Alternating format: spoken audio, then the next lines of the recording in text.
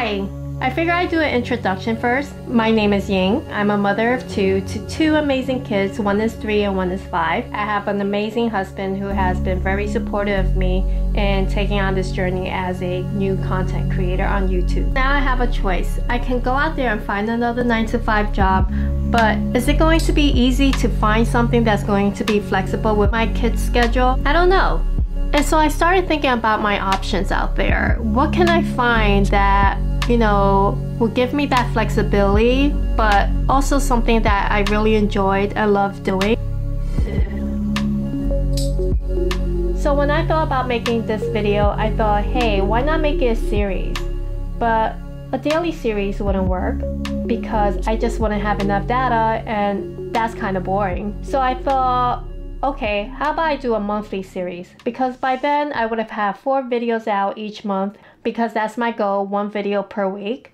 And so I think I would have enough analytics to show you if there's any growth of my channels in both views and subscribers. And I would be able to tell you what things I've done differently this month, or what I've learned this month, what I found that was challenging, and all that sort of information that I think would be helpful, because that's something I was looking for that I just couldn't find. I was actually thinking about scripting this video, but then I said, hey, this should be raw, in its rawest form, because I'm a new content creator talking to other new content creators just like me, and maybe even other people who are thinking about taking this journey. So before publishing my first video, I did what I'm sure a lot of you did, which is first Google some information. I also looked into some YouTube channels to see if I can find any helpful information there, or if there were any helpful tips that I could find. And while I found most of it helpful, the one thing I couldn't find was the very early on stages. How many views is considered good on your first video? I was getting about 30 views, I think, for my first 2 days, and I wasn't sure if that was good or not. Another thing was, how many subscribers did I get on that first video? Getting subscribers was even harder to get. I know there's a lot of videos that says don't do this for money. And I agree, don't do anything that doesn't make you happy or that you don't enjoy it, because you're just gonna hate it and you're gonna quit. But I do want to say, I'm not looking to blow up, but I also want to be clear. I do want to make a decent living, which means I do want to be monetized. So how long is it going to take for me to get monetized? And that's all going to depend on how soon you're going to hit that YouTube requirement, which is that 1,000 subscriber and 4,000 watch hours. So I decided to become a content creator towards the end of June. And so some of my interest is that I love anything that's in the creative space. I do enjoy problem solving and learning new things. I thought about the last time I enjoyed something, and it was actually when I started my YouTube Kids channel for my daughter.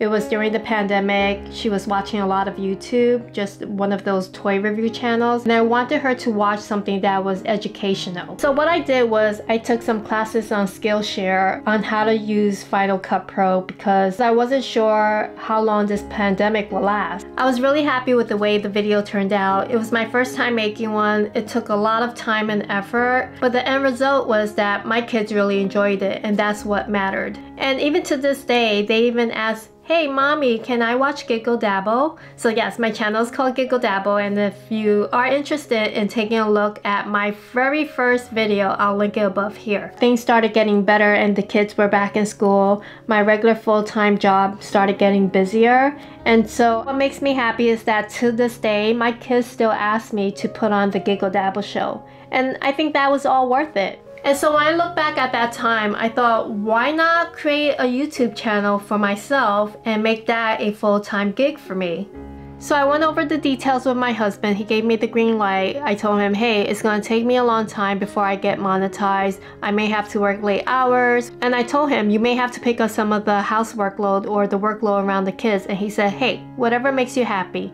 And so that's my motivation right there. I'm gonna keep working on my channel, try my very best, and just hope that everything works out. So let's talk about how things are going. I've already published 5 videos. This will be my 6th video once you see this. To get my first video published, it took a little while for me to get everything set up. I had to look for my old cameras, test to see if it works, check to see if I still have the old batteries or if I need new batteries. I couldn't find my tripod, so I had to buy a new one. But what other YouTubers has mentioned is You just need to put out your first video. And that is so true. I mean, my first video was just horrendous, I feel. But I think as I put out more videos, I just felt a little bit more comfortable. And I also felt more prepared in knowing what to say in front of the camera. I actually wrote a script for my first video, and I think that was very helpful in helping me become more focused, even though I appear awkward in this video. But I do feel there's an improvement each time I release a new content. And what I have to say to you is that you really need to put out that first video and then just keep putting video after video after video out. And that's the only way you're going to see what works for your channel and what doesn't work. And I'm not sure if this is true because my journey is only a little bit over a month, but they said that you have to put out videos consistently. While I do believe that would help, I'm not sure if that would actually trigger the algorithm. But here are two things I can tell you. I have been putting out videos once a week. And each time I do see that there's an improvement in the number of views in a short span of time.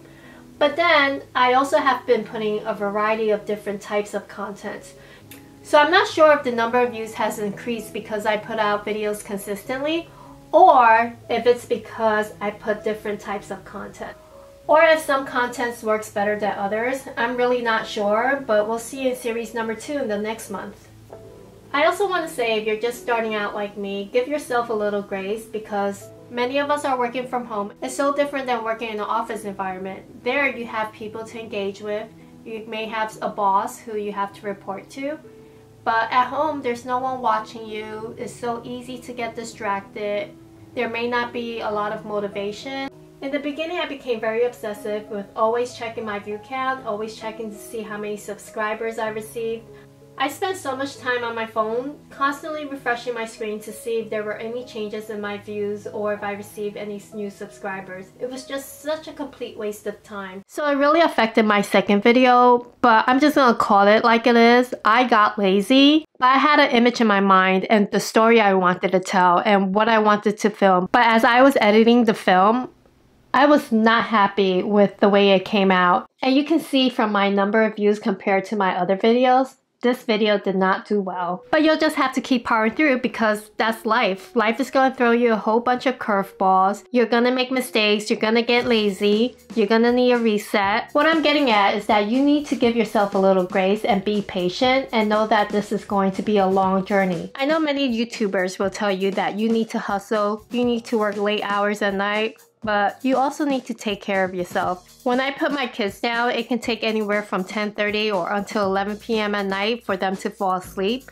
But I come back downstairs and I work on my videos till maybe about 1 a.m. And that's my threshold because I have to wake up and drive my kids to school. And it's so dangerous to drive when you haven't gotten a restful night of sleep. Do you want to take that risk? And what I have to say is that while I'm with my family all the time, I'm finding myself I'm not present with them.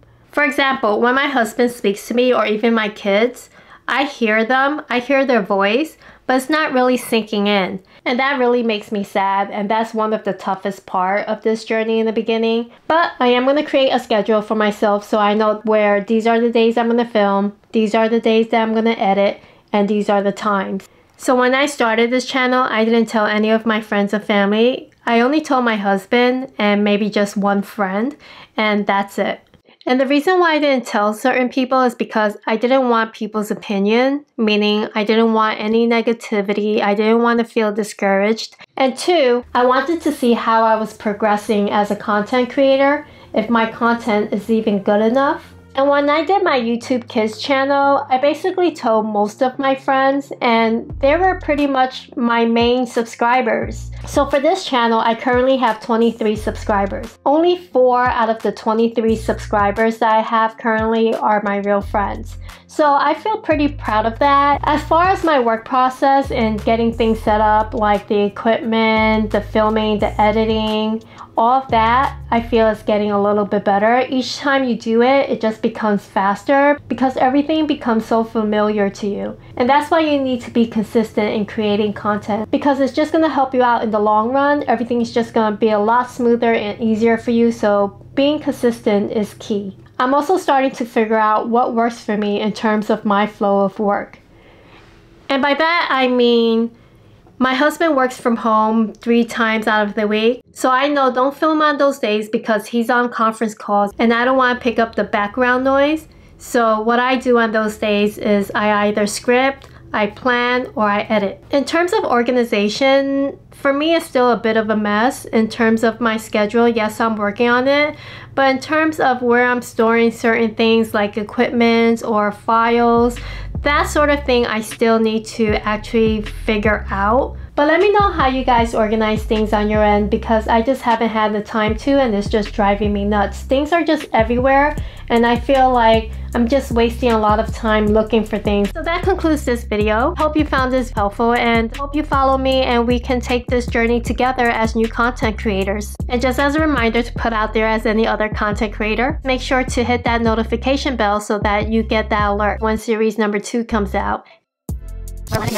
Make sure you hit the notification bell so you get that alert of when series number 1, part 2 will come out, which will include my analytics and more. And I'll see you then. Thanks for watching. Bye.